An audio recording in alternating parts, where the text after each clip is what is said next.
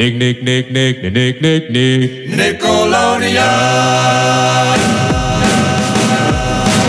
From Nickelodeon Animation in Burbank, California, this is the Nickelodeon Animation Podcast.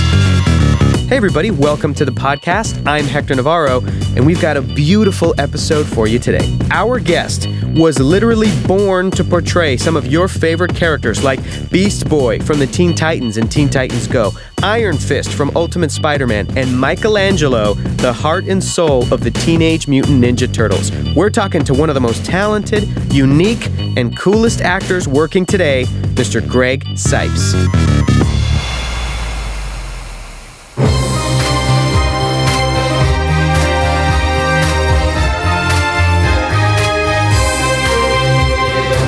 All right, Greg, let's talk a little bit about how did you get started in acting, and then how did you find your way in the world of voice acting?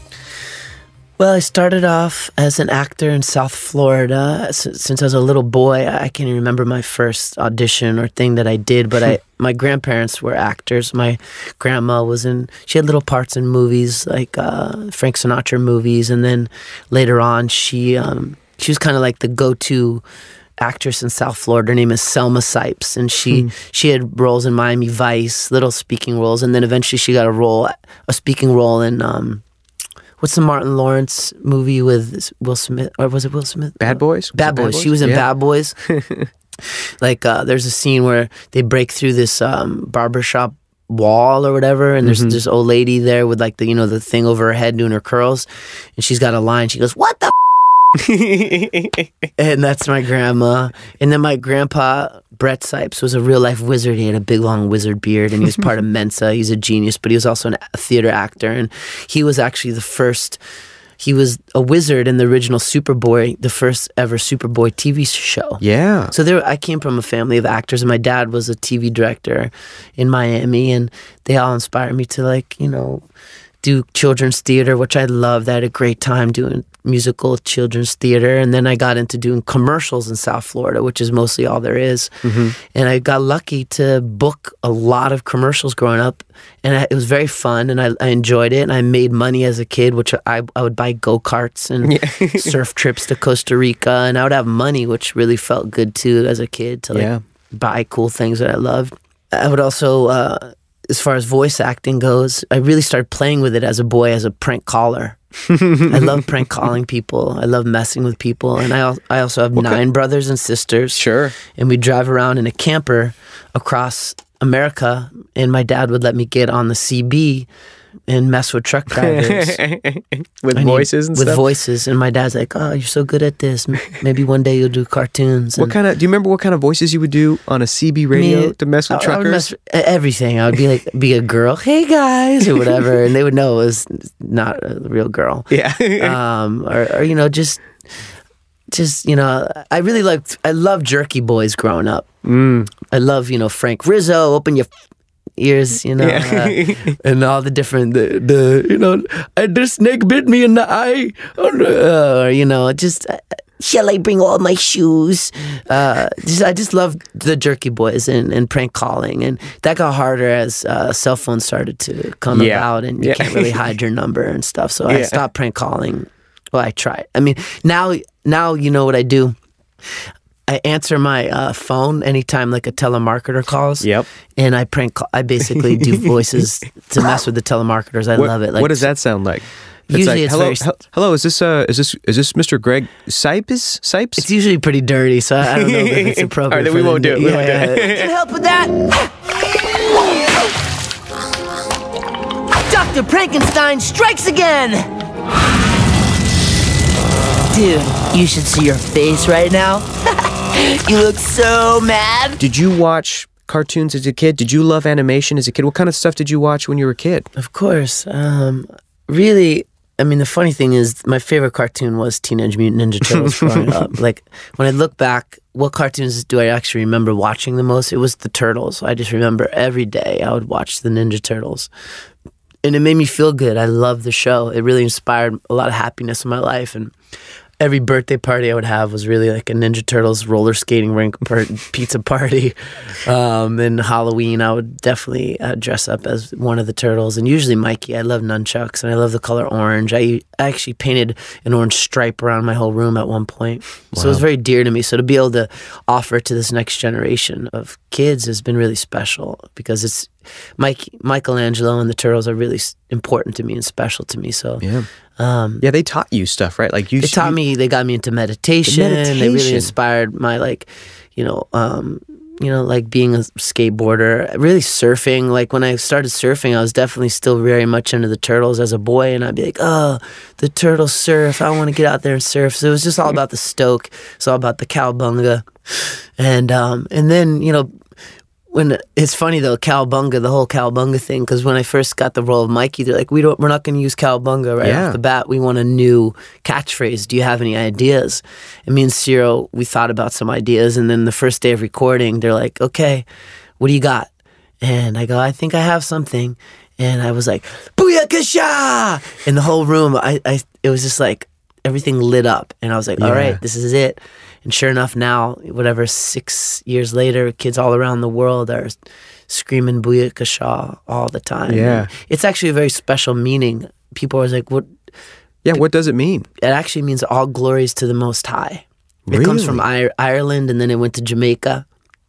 But it actually means all glories to the Most High. And what that means is, bringing in the highest vibration into the now. It's an affirmation to bring in positivity and love and consciousness. So I thought that was really special to have kids all around the world saying Booyakasha, because it actually brings in light and love. Yeah. So there's a lot of conscious awareness in choosing Booyakasha, and it just works. It's fun to say.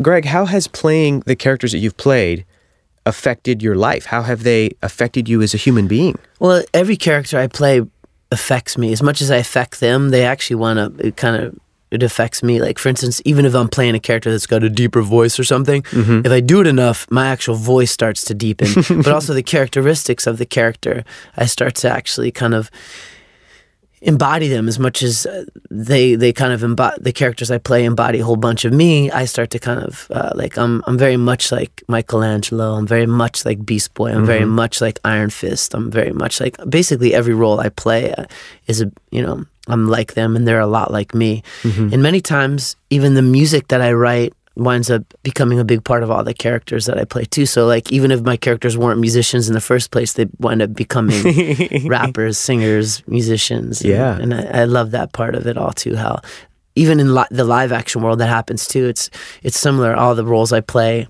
on TV or in movies in the live action world wind up becoming very much like a big part of who I am. I get to bring myself to everything, which is cool. I think that's why I get cast a lot for things. They want me in the role. Yeah, so it's very fun. When you hire Greg Cipes, you're going to get Greg Cipes. You take advantage of that. Who wants pizza? Leo's favorite! Jelly bean, anchovy, and jalapeno! Isn't that your favorite? Just go with it. Beast Boy is like your OG guy, and you're still doing him today. Beast Boy. Yeah, you created him, yeah. In many ways, they've allowed me to really just bring everything that I want to the character and allow it to live. I've created a whole new language for him. I get to be Beast Boy in so many different shows as well. Yeah.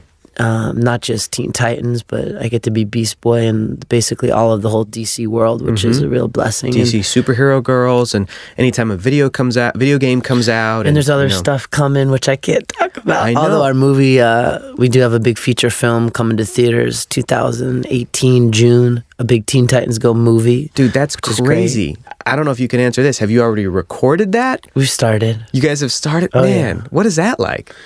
It feels like our regular show in many ways. I mean, I don't know how much I can say really, other than it's just Teen Titans Go to the movies, which will be fun and wild, and it has been. It'll be a lot of fun. Music and just the comedy that I love so much about the show will definitely be a big part of the movie, and it's a very controversial show. I know. I think it's kind of like the Howard Stern kind of thing where they say 80% of his viewers who hate him watch like 90% or listen to 90% of his show, and the people that love him only listen to 40%. So I think the haters watch Teen Titans Go more than the people that actually love it. You guys did a made-for-TV movie. You guys were Teen Titans, right? Yeah. And then when the show gets announced that it's coming back, it's something that the fans never let go of. You never let go of. Right? Everybody was always asking for more Beast Boy, more Beast Boy. You know how it came back, though? How did it come back? I actually started a rumor. You did? I did. I was at a Comic-Con in Australia, and I was on stage, and I just decided to play one of the songs that I wrote, and I'm like, oh, this song's for Tara, and it's going to be in a new series. And they're like, what do you mean? They're like, it's coming back. I go, yeah. And Cartoon Network received more actual handwritten fan mail for the show to come back than any other fan mail period for any show of a Cartoon Network's history. And they're like, all right, well, we should probably try something. So we did a couple shorts, and the shorts did really well and were really well received. And then Sam Register put together a team to make this really wild, weird, oddball show called Teen Titans Go, and it's the #1 show on Cartoon Network and has been for the past 4 or 5 years. That's crazy. Or 4 years at least. When that show got announced to come back, those hardcore fans of Teen Titans were told, like, okay, it's coming back, but it's going to be like a comedy show. Like, it's going to be off the wall. It's going to be crazy. It's going to be kooky. It's going to be...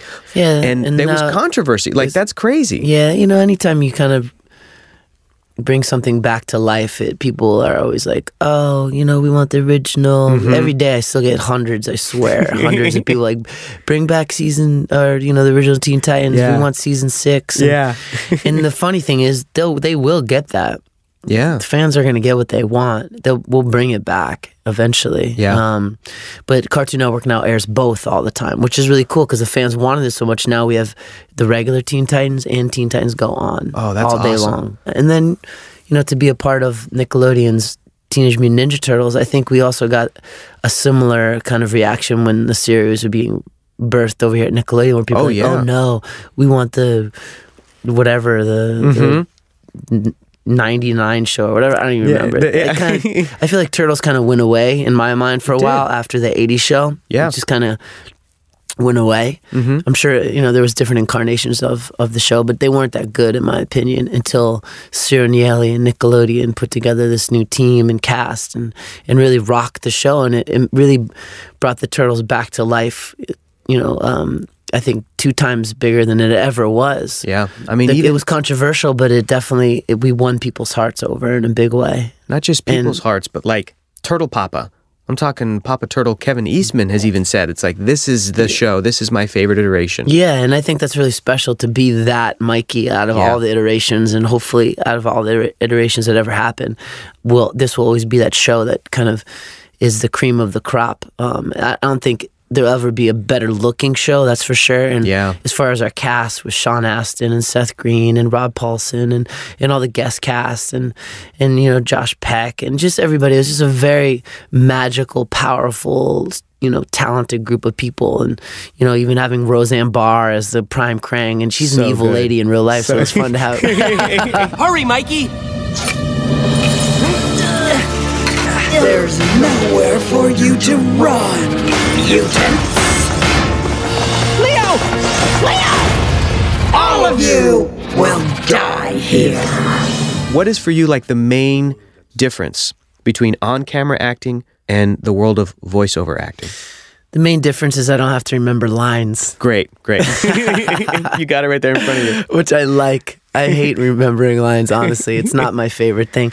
But there's something that happens when you do take the time to memorize lines. It's a different kind of muscle. And I get to have a lot of fun in both realms as a voice actor, not having to remember lines. And then there's the painstaking process of memorizing lines, but then there's the benefit of actually having them memorize and then being able to play in the live action world and becoming a character, not just with my voice, but like fully embodying something is really fun.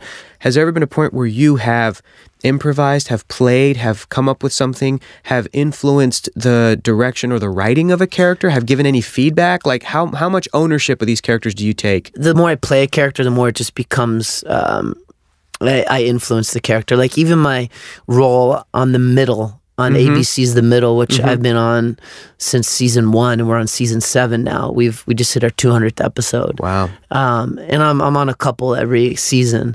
Eventually, they just start writing it kind of like as me. Yeah. At first, I was like Chuck, the kind of like I lived in a trailer, but now it's Greg Cipes Chuck, where I'm like I'm teaching meditation kind of things, and he speaks a lot like me, and so kind of every role, including Iron Fist or even Michaelangelo. And that's one of the things Nickelodeon wanted when I got the role, was they wanted something different than any other Michaelangelo that's ever been, and I just brought myself to the role. It was like a year-long process for you to get cast as Mikey, but you were there from the beginning. What was the auditioning process like, and what was the process like for you to get the role of Michaelangelo? Well, you know, Chiro kind of drew Mikey like me for whatever reason. I don't know if you could see it or not, but there's I can see it. I'm in the Mikey character design a lot. So he was like, I'm gonna draw him like you're inspiring, his face, his eyes, his energy. Eyes, man. It's the big eyes. Yeah, and he's Mikey's very much me, and there's callbacks. The initial reading, I think I had to read at my agents, and they sent it in, and then I came into Nickelodeon probably like 3 times, and then we did like mix and match sessions with the other actors, and then. And then I finally got the call again. I think the whole process was about a year, and it was really, I think, my first job ever at Nickelodeon as well, as far as the animation goes. My first actual TV job in my whole life was actually a Nickelodeon show back at Nickelodeon Studios in Orlando on a show called Taina, a live action show. I was a student at the middle school on the Taina show. Wow. I was a reoccurring character on that. So you and Nick go way back. Yeah, and I love Nickelodeon. I was on Double Dare. I got slimed as a kid. And then actually I got to do Double Dare at Comic-Con recently. Yeah. Last year, I think it was, or something. And that was fun, and I won. I didn't get slimed. I won. But I love Nickelodeon. It's really dear to my heart. Yeah. And yeah, so the process took about a year, and then I got the call, and then, history happened. What is the process like as a voice actor to create some of these voices? I know that you said before that like you went in to audition for Beast Boy, or when you were recording Beast Boy, that you saw an image and then the voice just came out. Like you didn't even know I never did the voice. That. Yeah. I never did Beast Boy's voice before I walked into the recording studio, and I saw his picture and I heard a character description. I didn't prepare before. I don't think I even received anything to prepare with. Wow. So I got there and they're like, here he is, this is what he does. And I just went in the booth and, out came this voice. And I don't know where it came from, where Beast Boy came from. Yeah. And it just came through. And I think a lot of my characters are like that. If it's supposed to be, it's already in me and it'll just come through. And since I've been acting since I've been a little boy, I've got a lot of experience with developing characters, and I've had a lot of booth time. Yeah. To the point now where I'm not only just on the mic, but now I'm creating shows too and producing them, which is not easy. Like animation takes a long time and there's a lot of moving parts. What is it like to be a part of the very exclusive I've worked with Andrea Romano club? What is that like? Andrea Romano is awesome. She's beyond awesome. She's the one who fought for me to get my first role ever of the role of Beast Boy 16 years ago. I'm eternally grateful for her, and it's been a blast to work with her. Obviously, she's, in my opinion, there's nobody better than her as a voice director, and she got to direct the most recent, our Teenage Mutant Ninja Turtles show, which has been awesome. She's the best. I love her. She's kind of like my mother in art, Yeah. Turtle Papa Kevin Eastman has said that you are Mikey, man. He said he's given you that blessing. What's it like to get to know him and kind of live in that world of turtles? Well, the cool story is when I first there's a lot of cool stories, but the beginning of it all, like when I first got the role of Michaelangelo, which took about a year of casting actually before I got the call. They're like, you got the role. Right when I got the role, Kevin Eastman was down on Sunset Boulevard doing like a pop-up like art signing thing. No, he had a gallery there. Oh, very cool. Like he brought his living room or his office there and worked out of the Atomic Comics for like a month. And that's right when I got the role, and I went over there for a party, and I met him, and I'm like, yo, I'm Mikey in the new Teenage Mutant Ninja Turtles. And from that moment on, we just kind of hit it off. And I just loved his energy. That was my first time meeting him, but he's an angel. I mean, he's such a beautiful human being and so humble and so talented. And I just fell in love with him. And he definitely I told him how much he influenced me as a boy growing up on Turtles. And then just this whole time, he's kind of been there as a supporter. And he's definitely, dubbed me the Mikey, and his favorite Mikey. And I'm eternally grateful for Kevin, and he's a dear friend of mine. And I love him. I mean, look what he's done. He's created something that hopefully will live forever. The turtledom is, and it's a rare phenomenon too. Like the Ninja Turtles is something. There's probably there's never going to be another thing like it because it's such a big. It already takes up so much space. You can never copy it. There can never be another Ninja Turtles. And even if you do Ninja Lizards or whatever, it can't live next to the Ninja Turtles. It's it's too cool. It's too big. It's too original, and it's so expansive. And that's because of him and his partner Laird. But really, for me, Kevin's the guy. And then here's another human being that I love very much. I've loved the opportunities I've had to talk to Ciro Nieli, man. Just such a genius. What has it been like working with him? Well, I've known Ciro since the beginning of my career as a voice actor. He was a director on Teen Titans. Yeah, that's right. So I've known him a long time. And then he cast me in his original show called Super Robot Monkey Team Hyperforce Go on Disney, which was way ahead of its time. It's an amazing show. The name of your character was? Chiro, which is basically Ciro. Yeah.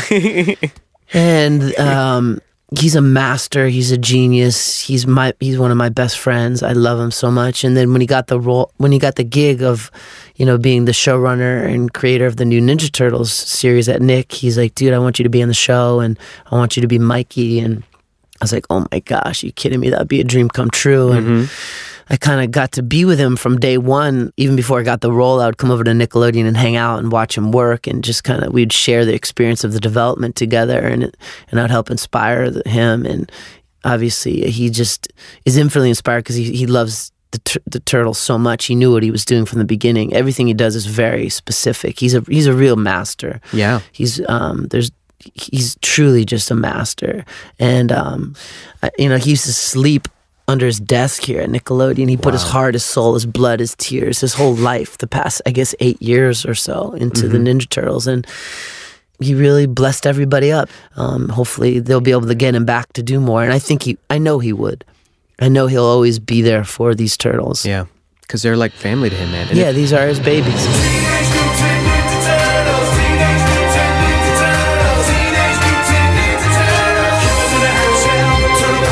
As a fan of so many of the different characters you played, I mean, we didn't even talk about Zat in Star Wars: The Clone Wars. You played 2 in The Legend of Korra. You played Jack of the Royal Flush Gang in Justice League. Like, you've done so many. You're one of these voice actors that has an IMDb that's longer than, like, most novels. But do you have any favorite moments with some of these characters? Do you have a favorite Beast Boy moment within Teen Titans or Teen Titans Go? Do you have a favorite Michaelangelo moment within the Ninja Turtles, like something that happened in the story or something that character went through? Do you as a fan of these characters have any of those favorite moments? I have so many favorite moments. I mean, as far as Michaelangelo goes, I think my favorite moment of all time at this point is it's a moment that happens on the new Rocksteady and Bebop DVD where there's a special music video called Ice Cream Kitty. It's a song that I wrote and produced and performed on, and my buddy DJ Him and I produced the song together and wrote it, and Ciro Nieli directed it, and they put it on the new TMNT Rocksteady Bebop DVD, and I just love Ice Cream Kitty, and I love the music video, and I love the song, so I think that's kind of the most special. That's kind of like the icing on the cake for me, the ice cream kitty on the cake for me. With Mikey, the Mikey moment is to do that song, and to see him perform it in this music video is just really enjoyable. And Ciro Nieli really just rocked it. And I remember recently I got to talk to the animation team in Canada that actually animated the Ice Cream Kitty music video, and they go, hey man, we love this song so much that we pulled all our best animators to animate this music video for you. And I know Nickelodeon wasn't intending to spend so much money or time on it, but it actually... It's a labor of love. Yeah, and it happened, and it's That's amazing. beautiful. Yeah. Kitty. My kitty, she knows I care. 4 paws, 4 claws, and ice cream hair. For kicks, I lick her from ear to ear. And when I need a friend, she's always here. You've written other songs for other cartoons as well, right? Yeah, I've written quite a few songs for Teen Titans Go, and I hope to do more. A couple of them, I don't know, maybe 7. I've done about 7 songs for Teen Titans Go, and it's so fun to see my songs on TV and being basically, animated too. My characters sing them, and it's just really fun. I love that. So I'm stepping into the realm. A lot of the shows that I'm developing now are very heavily music oriented. I just love putting music into everything. There's a new show that I'm developing right now with Roddenberry Productions, the creators of Star Trek. My goodness, yeah. I'm the executive producer of a new series called Rod and Barry, and I play Barry. And it's these 2 aliens that come to destroy Earth, but they fall in love with pop culture. And music is going to be a big part of that. And I just try to, again, because it's who I am, it kind of naturally happens. Music becomes a big part of everything that I do, hopefully. Greg, you got an opportunity to say something to your fans. Yeah. The fans of your characters, Beast Boy, Michaelangelo, Iron Fist, Danny Rand. What would you like to say to the fans? I would like to say to my fans is that everything you've ever wanted, you'll receive it, and you'll get it in a way you never could have imagined, better than you could have imagined every time, as long as you do what you love. And it's not about making money, because it's got to be about you loving what you do, and then you'll eventually get paid for it. So don't worry about the money. That stuff comes as long as you do what you love, because you actually wind up becoming so good at what you do, you'll get paid for it. And more so, the richness of the experience of doing what you love far surpasses the money. But you just don't ever even have to think about it, because it really does come. The universe is infinite in all directions, so there's never a lack of anything. So don't be scared. Oh, there's so many voice actors. I can't be a voice actor. Or, oh, there's too many race car drivers or doctors or whatever the heck it is. There's infinite amounts of everything. So allow yourself to have everything you've ever wanted, and only more of that will come to you. Greg, thank you so much for coming in and talking to us, man. I really appreciate it. Thank you. That was beautiful. That was very fun. That was really fun. Yeah. That was awesome. You're a beautiful human being. Thank you. You too.